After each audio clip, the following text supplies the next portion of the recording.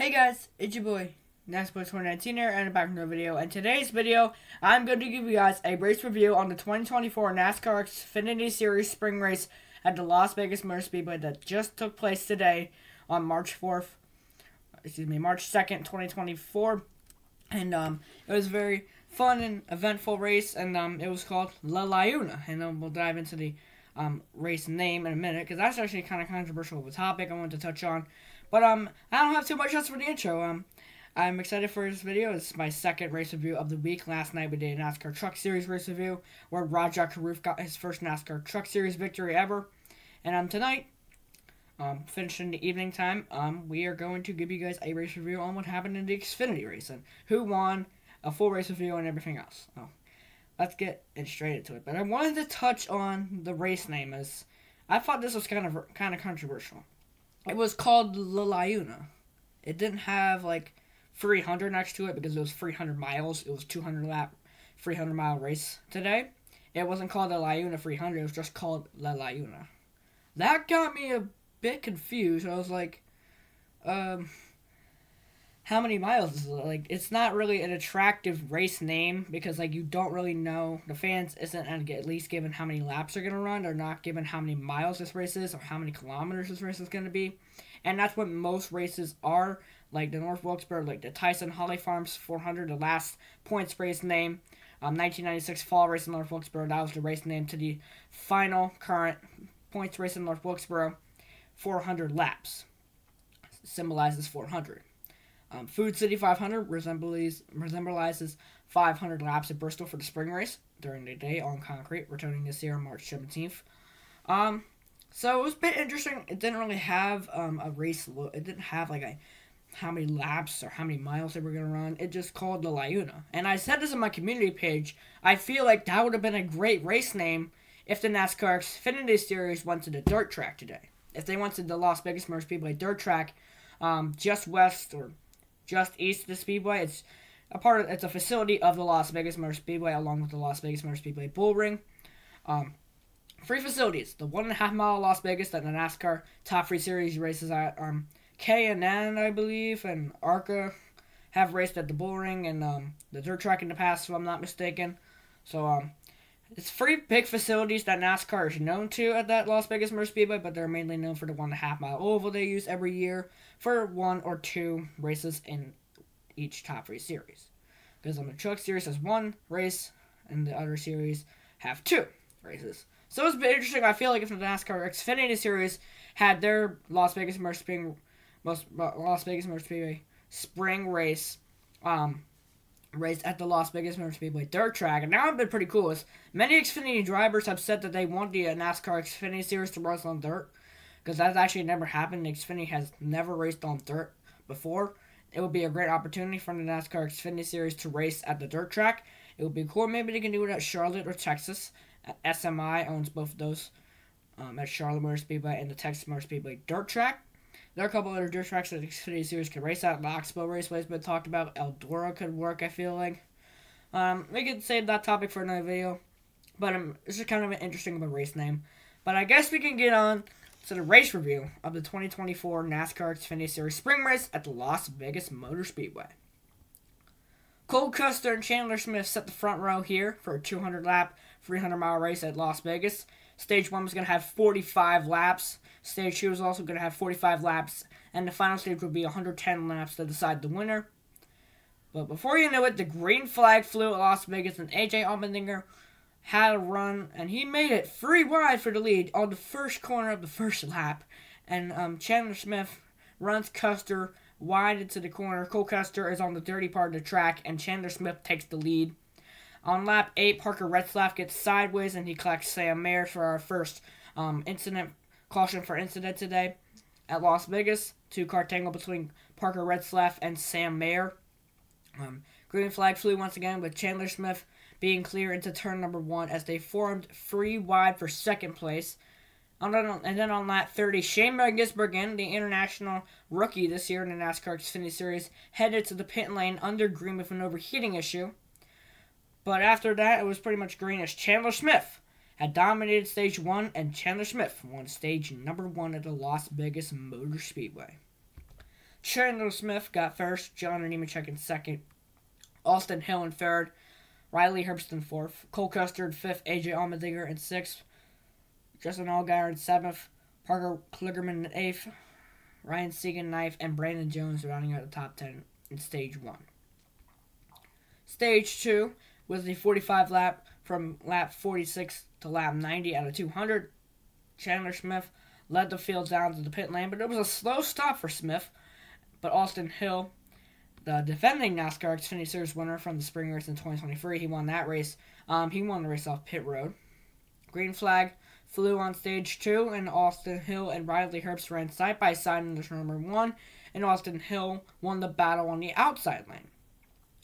Lap 56, Austin Hill, they have found out that they have trash on the grill, debris sort of on the grill. I wasn't sure what it was, but there was a piece of trash on Austin Hill's car, and this is a great thing to touch on the wind, the amount of wind there was today at the Las Vegas Motor Speedway. It was very, very windy. It was also last night in the truck race. We saw a ton of wind at the track, and I guess trash kind of blew all to the track, and surprisingly there was no debris cautions the entire race, but Austin Hill found a piece of trash on the grill, and then he lifts and hands the lead to John Nemechek as he needs to clear his grill in the dirty air. Austin Hill had to give up the lead for that dirty grill he had, but once he got it clear, he was able to sort of recover. We'll talk about him later. With 5 laps to go in Stage 2, Chandler Smith has caught the bumper of John Nemechek in the battle for the lead. With 1 lap to go, Chandler Smith runs to the top in Turn 1. He has a run off Turn 2, and he crosses under him off the corner. And Chandler Smith completes the pass on Nemechek in Turn 3.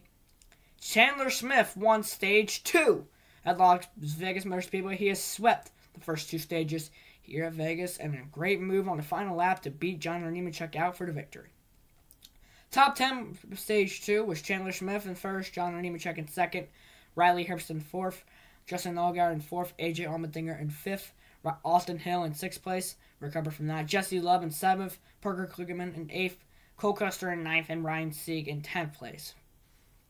Now it's time for the final stage of Las Vegas Motor Speedway for a 110-lap race from lap 91 to 200 out of 200 laps. Green flag flew on stage number 3. The final stage was underway. Chandler Smith and John Nemechek ran side by side in the turn number 1.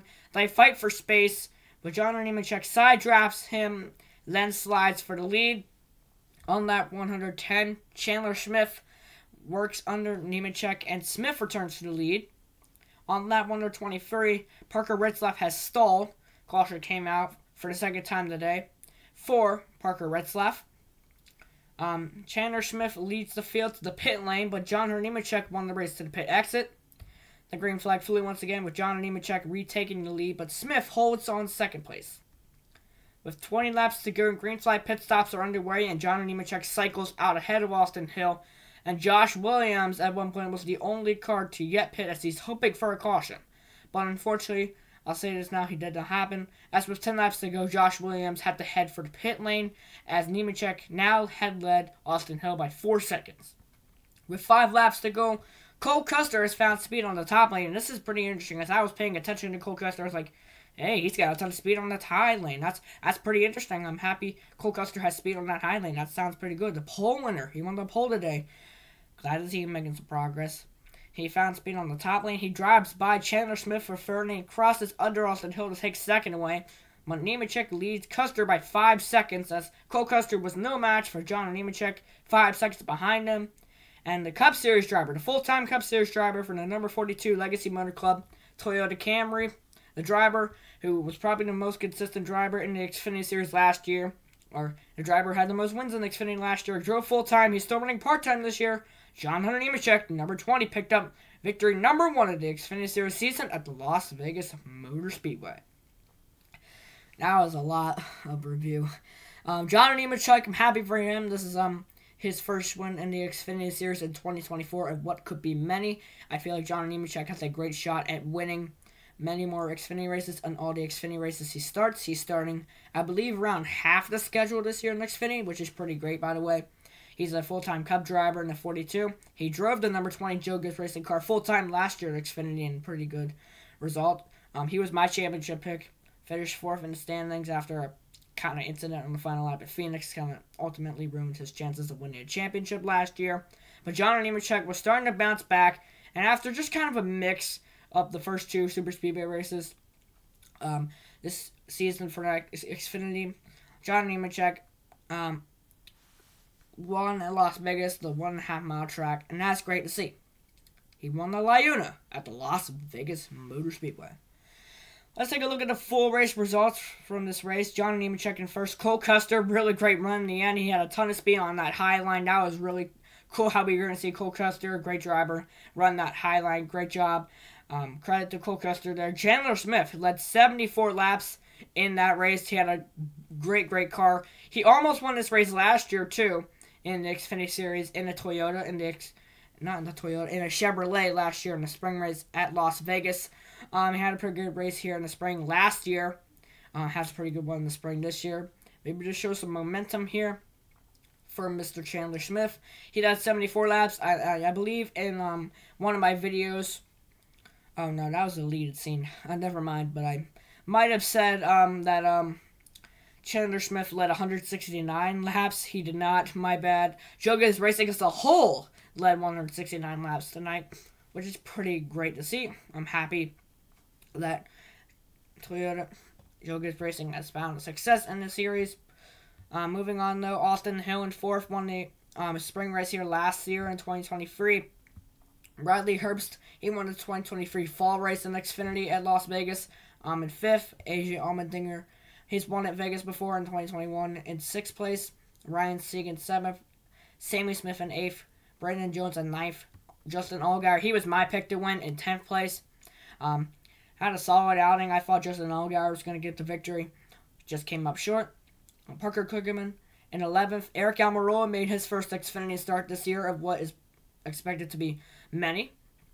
Finished 12th in the number 19 JGR Toyota. Corey Heim made his first Xfinity race of the season in a Sam Hunt Toyota and got 13th. That's a great sight to see for Corey Heim. I don't remember the OEM for Sam Hunt Racing, but still had a pretty good result for Corey Heim. Josh Williams, late in that race, looked hoping for a caution. He could come down pit road and be lucky. Unfortunately, that did not happen, and Josh Williams ended up 14th.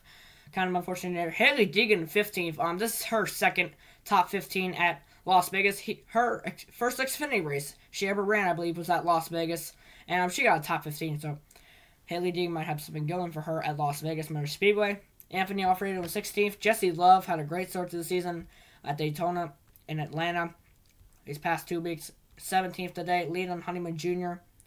in 18th. Redden Bowen 19th. Kyle Segan 20th. Kyle Wetterman in 21st. Ryan Ellis in 22nd. Jed Burton in 23rd. J.J. Yelly in 24th. Jeremy Clements in 25th. Sheldon Creed in 26th place. Nick Leitz in 27th. Patrick Emmerling in 28th, Garrett Smithley in 29th, Joey Gase in 30th, Blaine Perkins in 31st, BJ McLeod in 32nd, CJ McLaughlin in 33rd, Dawson Cram in 34th, Parker Retzlaff in 35th, Sage Carib in 36th, Shea Bear Gisbergen in 37th, and last place in an unfortunate way, Sam Mayer finished last place at Las Vegas Motor Speedway.